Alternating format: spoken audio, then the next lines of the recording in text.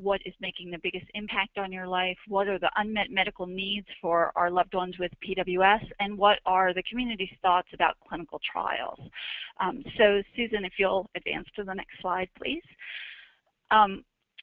So as sort of a background to this survey, hopefully everybody is aware that there are many ongoing and upcoming clinical trials for Prader-Willi syndrome to address some of the symptoms associated with PWS, including the hyperphagia or excessive appetite, some of the behavioral issues, and the obesity. And so there are there are several experimental drugs that are currently being investigated, and these drugs have to go through the process of being studied in PWS, and before they can come to the market and be available to all people with PWS, they have to receive FDA approval. And that process is a complex process by which the FDA considers what are the potential benefits of the drug and what are the risks. So is the drug effective, and what are the safety concerns? So the next slide shows how the FDA goes about doing that, and what they do is a benefit risk assessment of the particular drug and looking at the particular disorder. So Susan, I can't see the next slide yet. And so they gather information about the condition, and then they gather information about the drug and how the drug potentially treats the condition and what are the risks associated with that drug. And that's a process that is done in the FDA by experts in metabolic disease or whatever, cancer or whatever disease the drug is being developed for. But it was apparent to a lot of people in the disease communities and the disease advocacy communities that that process needed the input of patients. So on the next slide, Susan, you can see that in 2012, the FDA Safety and Innovation Act, the FDA was reauthorized by Congress to carry out its duties, and among that legislation was a patient-focused drug development concept. And this is a concept that was put forward by many in the rare disease advocacy space, as well as in many disease advocacy spaces. And the idea is that patients are uniquely positioned to let the FDA know what are the benefits, what the potential benefit of a drug might be, what are the important symptoms that disease or patients with that disorder are facing, and how might a treatment affect their daily living and their long-term living. And that the FDA really needed to systematically incorporate the patient's perspective into the drug approval process. So it was not enough for the FDA, just based on their clinical knowledge, to decide whether or not a drug was well suited to the population. They have to, by law now, incorporate the patient view. This process of gathering the patient's viewpoint is a work in progress with the FDA, but they're seeking to really listen to the patients and formalize that process, and that is sort of a work in progress at the FDA these days. Since we knew in the PWS community that we're having all these drugs that are potentially going to come up for that approval decision, one of the major priorities of FPWR or organization, as well as the Prader-Willi Syndrome Association USA, was to begin a dialogue with the FDA to make sure that they really understand PWS and can understand the risks, the potential benefits, and unmet medical needs in our population. So the next slide shows a first step in that. Back in June of earlier this year, I went with Jim Kane, who is a longtime advocate of PWS research, along with Janely Heinemann, who is the Director of Research and Medical Affairs at the Prader-Willi Syndrome Association USA, and Rob Lutz, who is a member of the Board of Directors of PWS USA. We all went up to the White Oak campus of the Food and Drug Administration and had a meeting with, it was actually very many of the high-level officials in the FDA, and I have to say they were extremely attentive and really wanted to gain an understanding of what Prader-Willi syndrome is from the patient perspective, from the impact on the family, what are our needs as far as a patient community goes, and what are the risks that we would be willing to accept for a drug that might be effective. So we know that no drug is 100% safe, and so there needs to be an understanding of what level of risk would be acceptable to our community if a drug proved effective for some of the major symptoms of PWS. So this began that dialogue, and it was a great first step, and each of us who went is a parent of a child with PWS, and so we could both give a view of the community as well as our own personal experience. And as I said, the attendees who spanned the FDA from the Center for Drug Evaluation and Research to some of the groups that look at study endpoints, to the metabolic branch and the psychiatric branch. All of those people were involved in that meeting and were very attentive. However, I think that this process needs to be an ongoing process in which not only do we represent, our own stories and our understanding of the community, but in which we gather data from the community and make sure that we're faithfully representing that to the FDA. And that's where this patient survey came from. So the next slide just talks a little bit about that.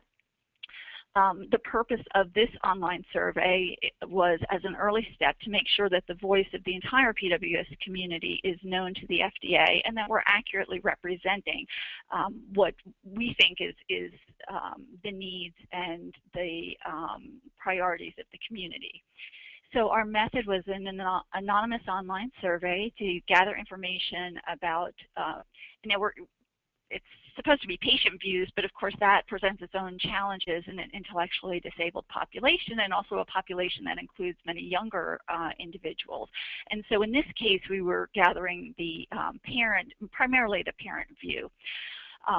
And we were looking for their views on the impact of PWS to the individual with PWS, as well as to the primary caregiver and the family, the severity of the disorder, how effective are the current treatment options, and those are all aspects that the FDA uses in assessing whether a new drug is needed and whether a new drug is going to meet the needs of the community.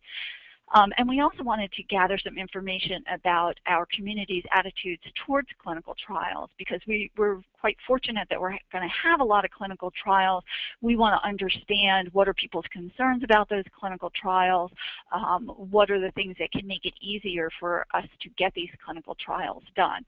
Because if these companies and universities are not able to complete the clinical trials, then we will never get to the point of the FDA deciding whether or not to approve a drug for our population. And historically, for many disorders, the hardest thing for getting a drug, or one of the major places that a drug potentially can fail, is in the clinical trial if not enough people will enroll in the clinical trial. So we want to understand people's concerns about the clinical trials as a way to educate our community about the clinical trials, to hear our community's concerns and be able to address those concerns. So the caveats of this process, where this is an online survey, this was not an academically rigorous survey. So we had no method to confirm the diagnosis. We just took you at your word if you said you were the parent of a child with PWS. And the questions weren't extensively validated. So a lot of times for academic questionnaires, the questions will go through a process of making sure that everybody understands exactly what's being asked. In this case, we were really just trying to get an overview of some of the biggest impacts of PWS on people's lives and, some of the concerns. So the survey went up on October 21st, and the data that I'll show tonight are from the data that were gathered from the 21st of October through November 3rd. We distributed notification about the survey through email blasts and Facebook, and I apologize if for the many Facebook postings if you got sick of those. But our community, of course, as always, just really responded beautifully, and we're so appreciative of that because it does allow us to feel like we are representing a pretty good portion of our community. So within 3 days, we had over 500 responses, and the data from October 21st to November 3rd represents about 780 total responses. So just to start to get through some of the data, the first few questions we asked were about demographics. We were looking primarily for parents of children, either young children or adult children with PWS, and that was who responded in most cases, about 92%. In some cases it was a legal guardian because of course some people are not with their parents, or a sibling or a professional caregiver, and there were small percents of each of those groups as well. The second question was asking whether the person with PWS had been diagnosed by a blood test. So was it a clinical diagnosis or a blood test-based diagnosis? And this is important for a couple of reasons, just because the blood test is a more accurate test, a genetic test is a more accurate test than the clinical testing. It's also important because many of the clinical trials will require that a patient is confirmed by genetic testing of having Prader-Willi syndrome. And that's not to be exclusionary, that's because the companies or the principal investigators who are doing the studies really want to know that it is Prader-Willi syndrome. They don't want to have a mixed population because they're specifically looking how their drug works in PWS. The vast majority of people had DNA testing, about 96%. That was highest in the 0 to 4 group, which is great. It indicates that we're getting an early diagnosis and a DNA-based diagnosis, but it was also very high even in our adults with PWS, and I think that's good news. What genetic subtype does a person with PWS have? We know that the majority of cases of PWS are a deletion of chromosome 15, and that was the case here. About 50% of respondents said that it was PWS by deletion, 33% UPD, uniparental disomy. About 4% imprinting, which is a little bit higher than the literature report. It reports about 2 or 3%, but still, well within what we expect. And there were some people who just had a DNA diagnosis of PWS, and the subtype had not been determined, and that was about 10%. And then there were a few that were not PWS or were PWS based on clinical criteria and not DNA testing. Theresa, I want to ask you a question on this because I often see on Facebook where people are asking about the subtype of PWS and what they feel that there's an overrepresentation of UPD in the Facebook groups. Does this questionnaire coincide with the literature for the deletion and UPD ratios? It's a little bit higher for, well, I guess it's, so what you normally hear is about close to 70% deletion, about 30% UPD, and then, I mean, that obviously adds up to 100, but, 2 or 3% imprinting mutation. So, there is some discussion that UPD is becoming more common because that is a more common thing in when moms are a little bit older, and since our population is having, more women are having children when they're a little bit older, that proportion may be changing a little. So some people will say 60-40, some people will say 70-30. This is, the deletion is a little bit low, but not too much. That's interesting. Thank you. The next slide just shows what age groups. So we had the biggest response from the 0 to 4, which I guess is indicative of those tend to be those are the people who are most electronically competent, perhaps. Just speaking as someone in the 19 and older parent age. I speak for myself though. But a pretty good spread across the age groups, which I think is important. And there were over 300 people who answered who had children 12 years old up 12 years old and up, and I think that's important for some of the early studies are going to be done in the 12 and up group, and that is based on a number of things. Number one, where it's clear that those individuals are much more likely to have the hyperphagia behavior. They're more likely to have overweight and obesity difficulties, and from a drug development perspective, you have to do different things for a younger population than you have to do for an adolescent and adult population. So many of these drugs will start in older individuals with PWS, and as information is gained, the companies will develop a pediatric program and potentially bring the drug down into a younger population. But for many of these, they're going to start in an adolescent and adult population, although obviously not all. The next slide shows that we just put this out on Facebook, and we invited everyone to participate. The majority of individuals were from the United States, and we're specifically looking at the criteria or the information that the U.S. Food and Drug Administration is interested in, but we're also interested in the opinions around the globe about many of these aspects. So it was mostly the U.S., a little bit of Canada, United Kingdom, and the other, we asked people to specify, and it's clear that PWS is a global issue because we got responses from every continent and many countries. So that was great. So the first set of questions about PWS was looking at the symptoms of PWS, what symptoms is your loved one with PWS experiencing, what has the biggest impact on your life, and the life of the caregiver and of the family. So that's our first set of questions.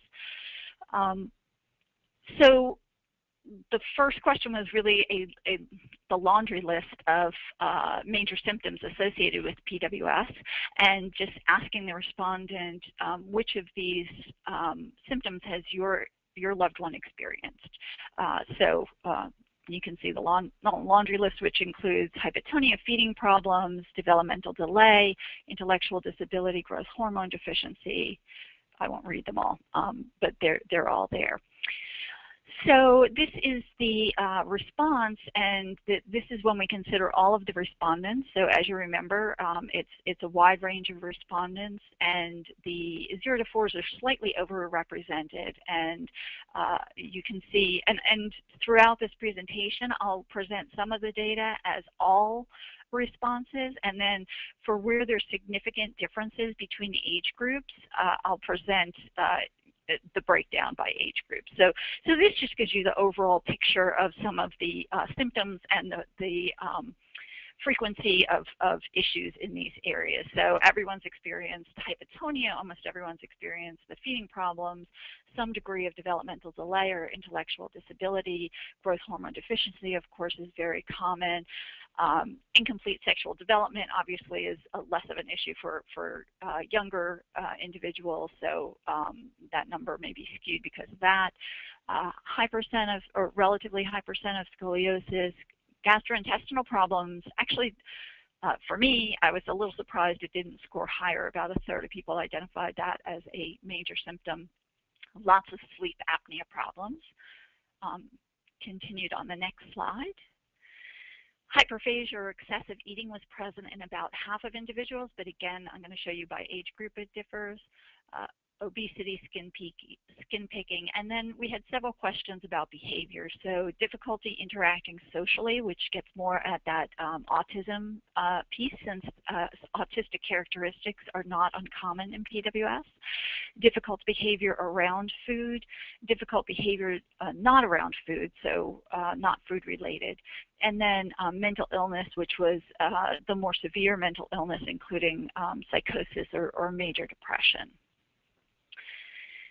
So I think the next slide breaks that down by age group. You can see the younger families experience, the hypotonia and feeding problems are their major issues, and less of the hyperphagia and some of the behavioral problems. As we go and this differs from the 19 and up, of course, where many of the problems, so this is consistent with what is in the literature and what we hear from families, what many of us have experienced, is that as time goes on, the hyperphagia develops, that excessive appetite develops usually sometime in mid-childhood, and so that by the time most individuals are late teens, the vast majority of them are experiencing hyperphagia and also some of the difficult behavior around food, and there's also an increase in behavioral problems and mental health issues as well. So that's consistent with what's been reported previously. And now I'll just do it, the top 5 symptoms broken down by groups. Altogether, the intellectual disability and developmental delay was, across the board, was an important issue in PWS. I think that sometimes that gets a little bit it gets neglected a bit because of the many problems with behavior and because of the hyperphagia. It is a significant problem in all of our kids to some degree or another. And I think it's important to keep in mind in other disease areas or disorders, with other disorders, genetic disorders, a lot of progress is being made in this area. And there are many clinical trials ongoing for other genetic disorders like Down syndrome, like Fragile X, Rett syndrome, looking at potential drugs to help improve cognitive ability, and that's something that I think would be nice to look at in PWS as well. But anyway, so intellectual disability, hypotonia, of course, and then the food-related behavior and hyperphagia are highest across the board. Next slide shows the 0 to 4 group. And you can see the top difficulties there. Of course, growth hormone deficiency across the board as well. The next slide shows the 5 to 11-year-olds. And here you see some of the behavioral issues start coming up. Some of the hyperphagia starts coming up, but it's still not sort of the top difficulty. And then at 19 and above on the next slide, 19 and up, hyperphagia is the symptom that people chose the most that impacted the day-to-day living right now. That hyperphagia and the behavior around food and the obesity that goes along with it. So, so again, that's not unexpected given what we know about Prader-Willi syndrome and how it changes over time. The next slide is looking at the responses from parents and caregivers who had their person with PWS was 12 years old or up, the top 5 symptoms that impacted their long-term goals. So what has had the most significant impact on the life of the person with PWS and their ability to achieve their long-term goals. And again, intellectual disability was a significant thing that, you know, was changing how the goals that people were able to reach, and then all of the hyperphagia and the behaviors around hyperphagia, and also the anxiety and obsessive compulsive disorder and temper tantrums that occur in people with PWS are obviously challenging. Next slide.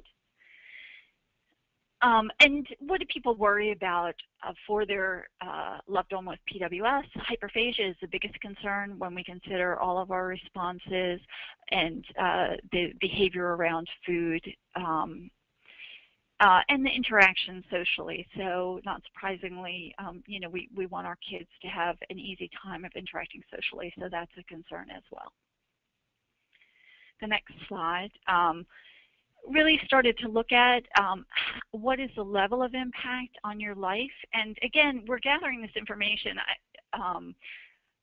not to feel sad about this, but to define what are our needs as a community. And so the FDA is going to be looking at our attitudes about what is impacting our life and what is the level of impact on our life. And so I think it's important to document the level of impact on the individual with PWS and on their family. So here we were talking about the day-to-day impact of PWS on the person with PWS. So either mild, meaning that it's manageable disruptions, moderate, meaning that there's a regular, moderate disruptions in normal daily living, or severe, indicating that there's frequent severe disruptions that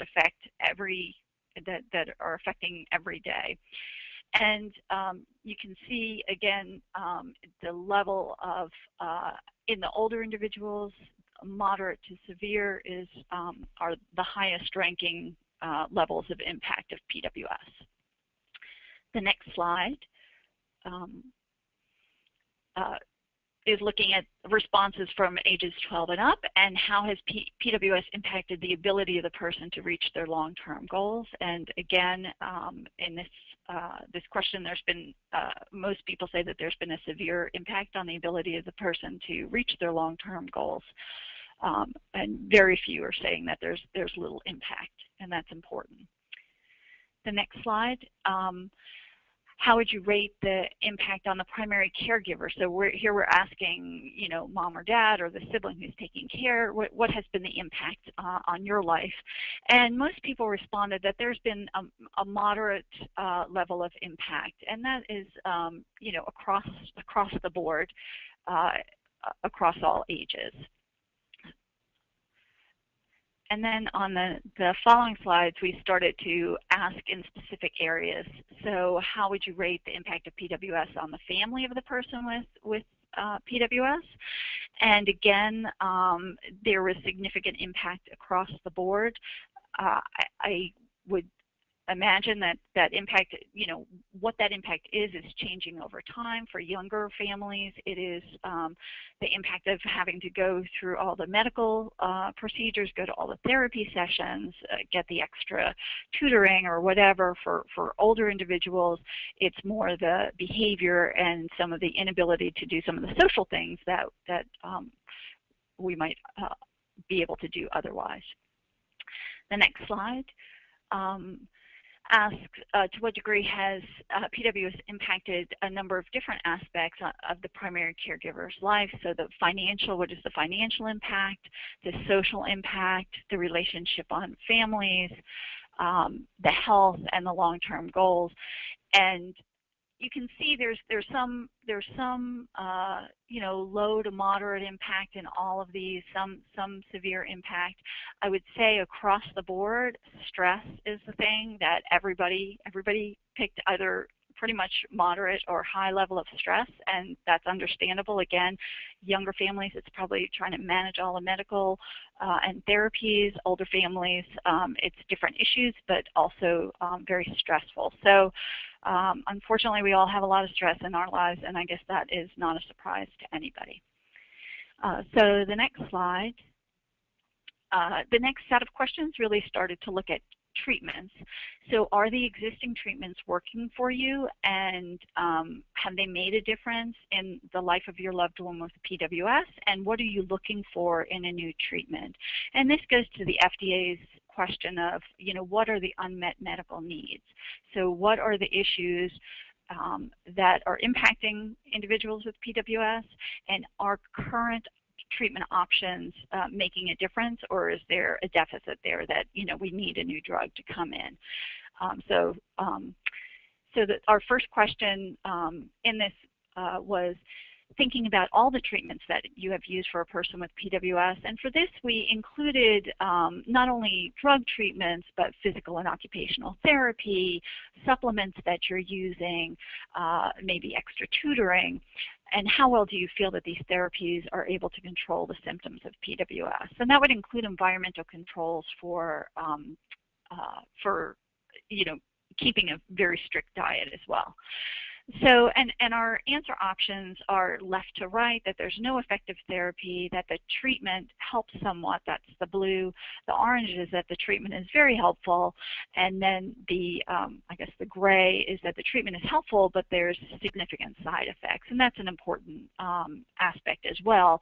If the FDA knows of a drug that's available, but the side effects are significant, they're more likely to look at a new drug that might replace that older drug.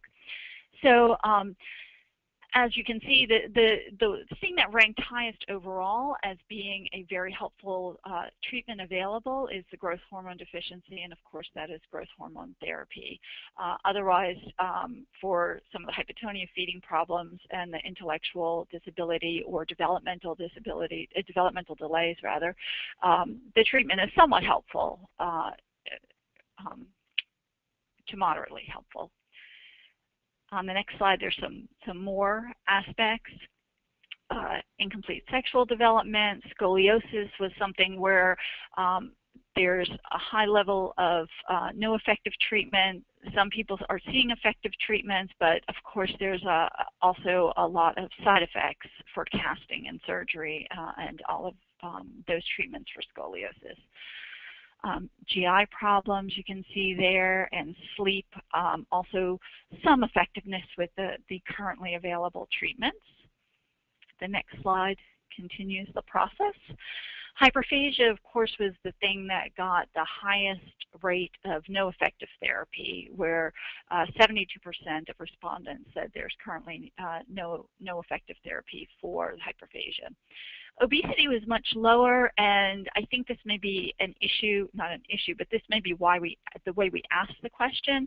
Many of our younger kids and even many of our older adults with PWS are not overweight or obese, but it's due primarily to environmental control. So that would be interesting to try to dissect out in future questioning. Skin picking is a problem for our population, for many of us at some point or another, and the difficulty interacting socially can be a challenge as well. The final slide in this series shows that there's very little effective treatments for the behavior related to food. Maybe a little bit better for the non-food behaviors, but a challenge. The mental illness, there are drug therapies available, but of course the side effects are quite significant. So that's an area where there are drugs, but we could use much better drugs. The next set of questions asked about what are you looking for in a new drug for Prader-Willi syndrome? What would have the biggest impact on the life of the person with PWS? And of course, the thing that came up was a drug that would reduce the hunger. People also wanted a drug that would reduce weight loss, but it's interesting to me that, you know, reducing the hunger, and I would agree, is the most important thing to our community. We'd also like a drug that improves metabolic health and bone health, and here, again, from left to right, the responses are not at all important, somewhat important, very important, or the most important. So for 74% of individuals answering, one of the most important aspects of a new drug for PWS would be that it reduces hunger. The next slide asks again about some additional symptoms. You can see that the behavior around food is something that people would like a drug to address. Reducing the obsessive compulsive symptoms that many of our children and adults with PWS face is also important. Reducing the temper tantrums and reducing the severity or the lengthening the intervals between problems with mental health obviously is also quite important for those individuals that have those problems.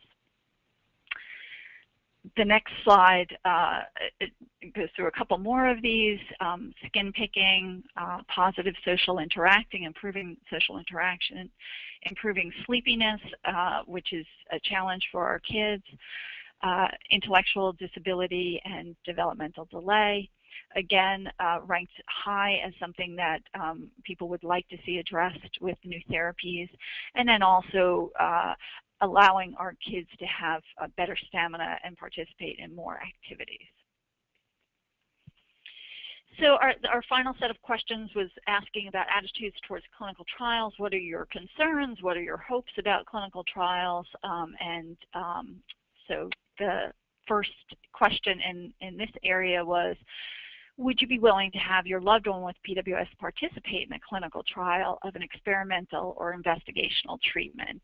And our responses were in general quite positive. So overall 75% of people said yes. We had the caveat in there that of course you would want to be comfortable with the risks and the potential benefits, and you would want to have all your answers questioned. But in that case, 75% of people overall said that they would be willing to enroll their loved one with PWS in a clinical trial.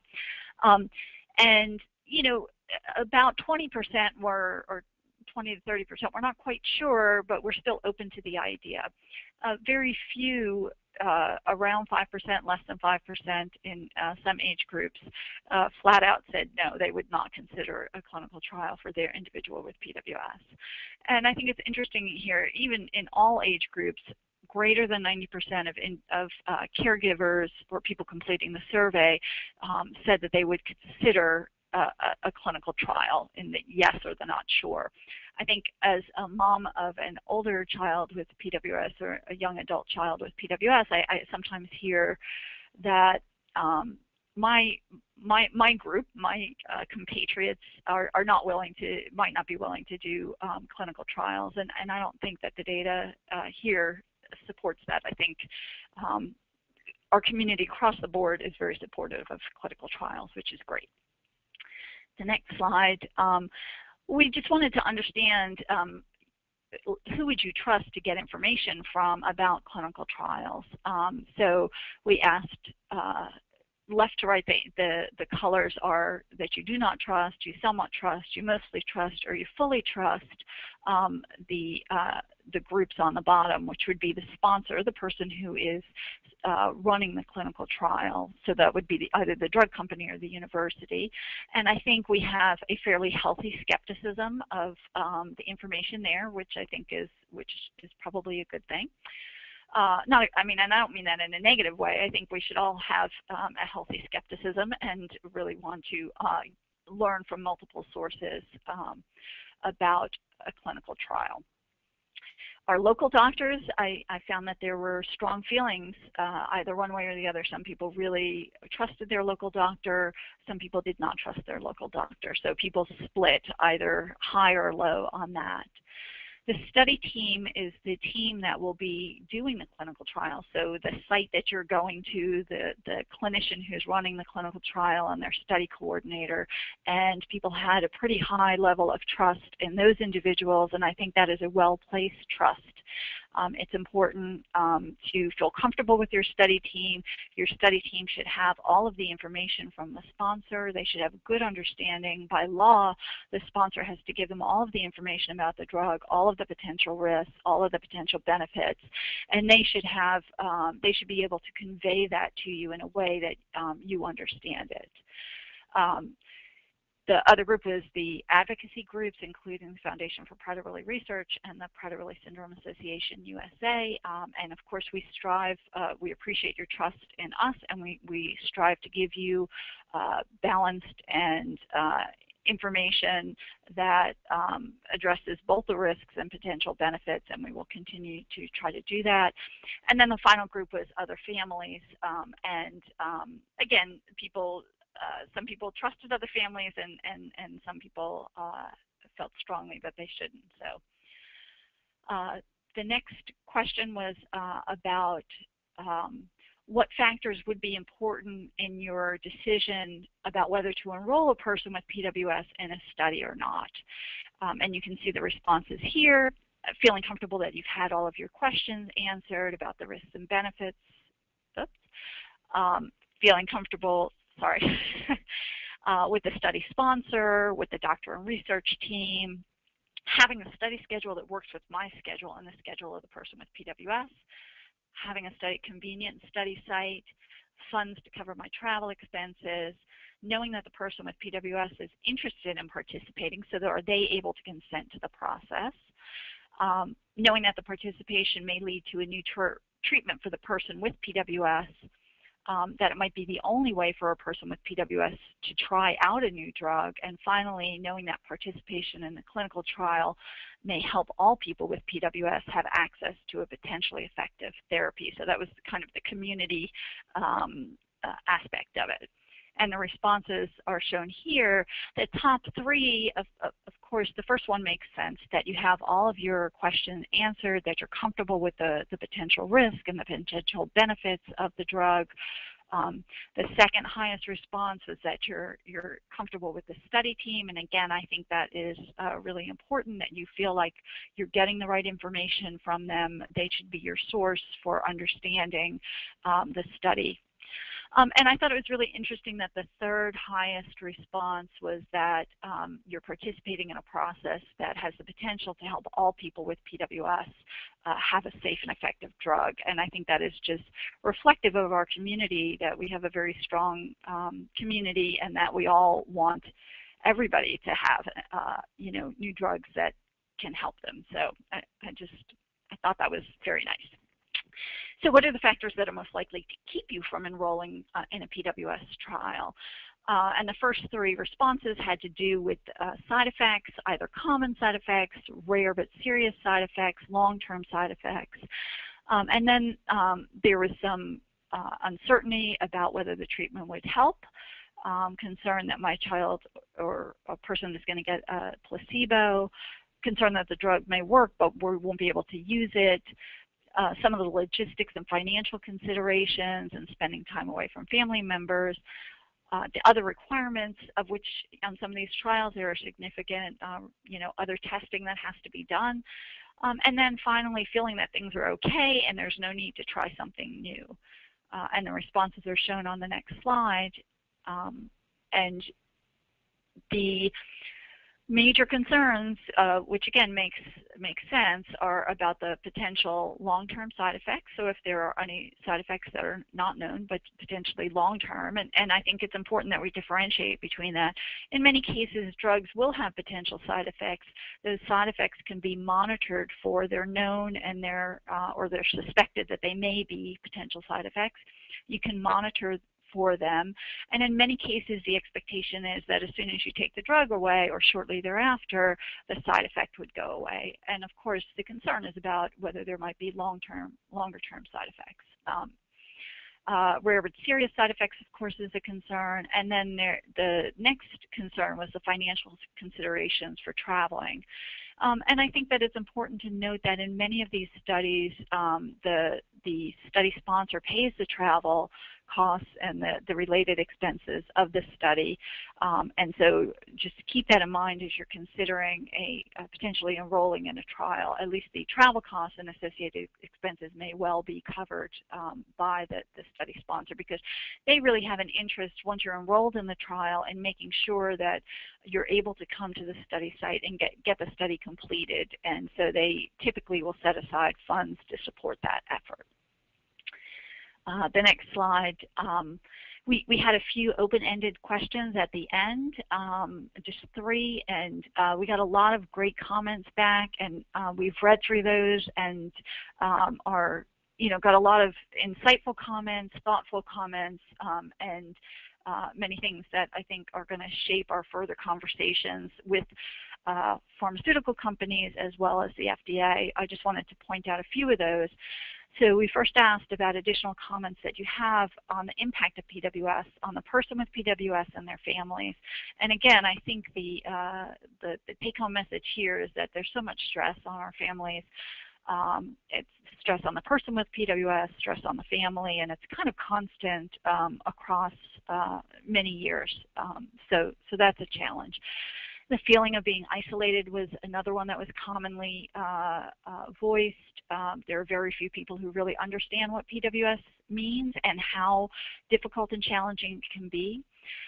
Mixed in with the comments, it was you could really see that people found this a very challenging disorder, but they also loved their child or the person with PWS so much, and really appreciated the positive aspects of that person as well. So we had a lot of comments about how hard it is, but I love my child, And as far as defining the highest level challenges, I think hands down it's the hyperphagia and the behavioral problems that concern people, and the impact not only on the individual, which is significant, but also on the entire family across the board.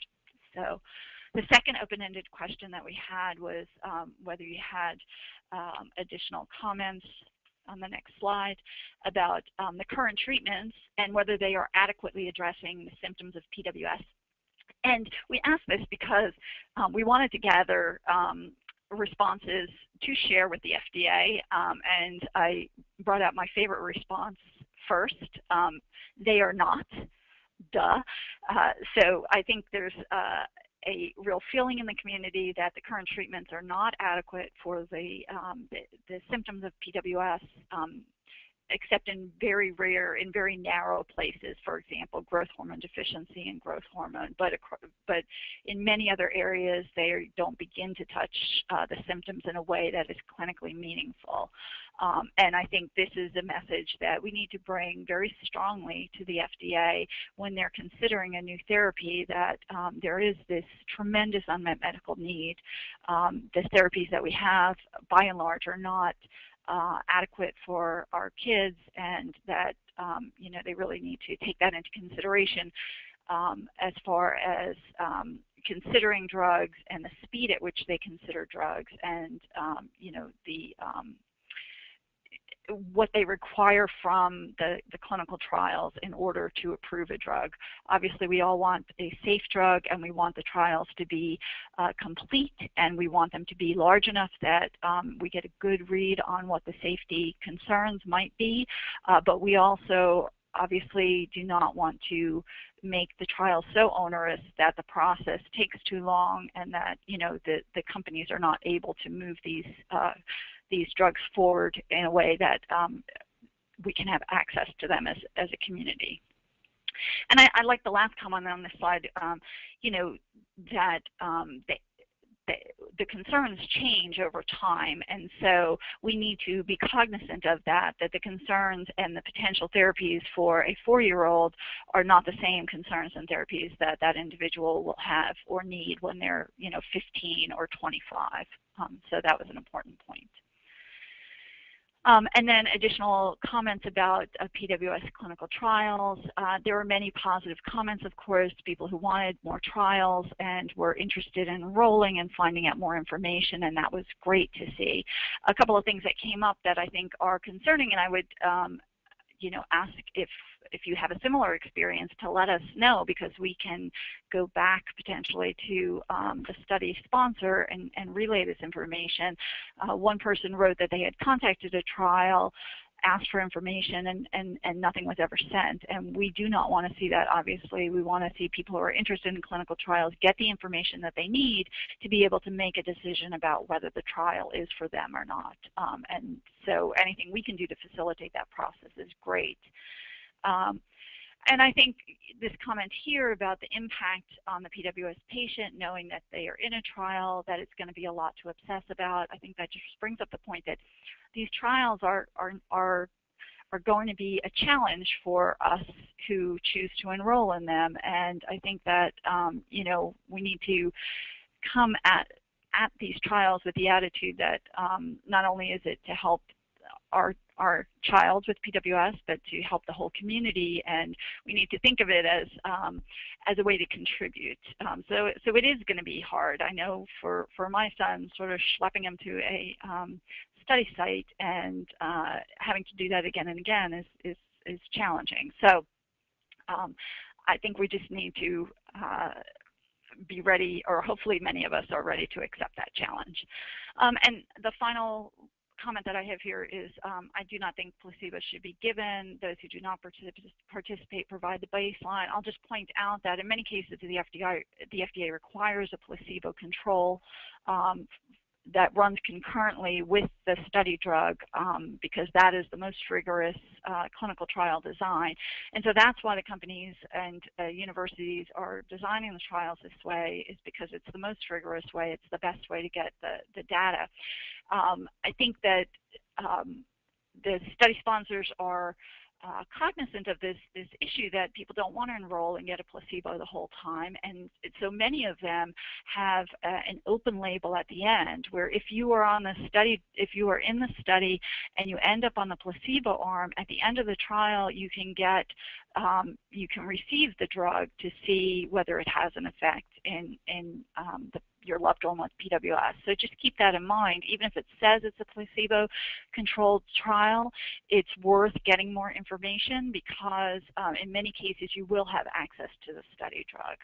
And I would just encourage you to be looking and getting more information about all of these trials and talking to the study site or the sponsor or PWSA or FPWR, and we can help direct you to get your questions answered.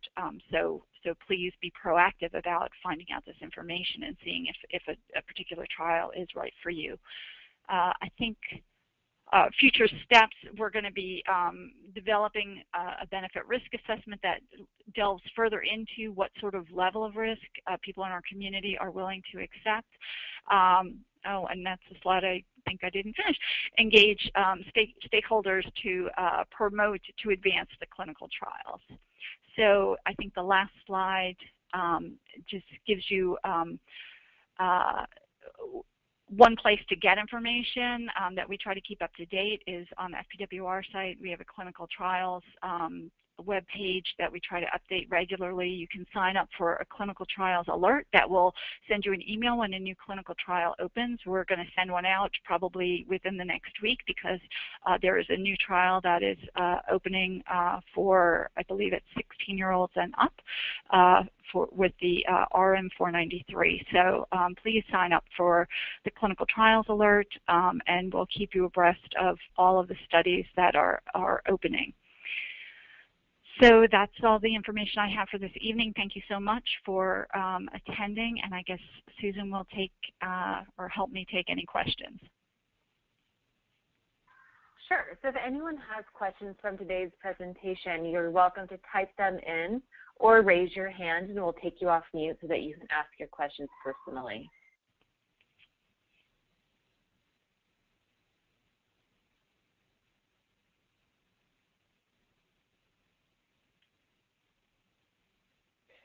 Theresa, I think you did such a great job that everybody's floored because we're not receiving any questions. Okay, I guess that's a good sign or a bad sign, but I'll take it as a good sign. Well, as always, we are available if you have questions after the webinar. I've also recorded the webinar this evening, and we will make this available to you. So if you would like to review any of the material that has been covered tonight, it will be available.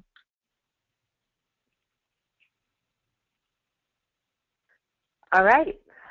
Well, thank you, everybody, for joining us. We're going to go ahead and sign off. We will, again, be available if you have any questions. Thank you for joining us, and we'll be in contact with you soon. Have a great evening. Good night.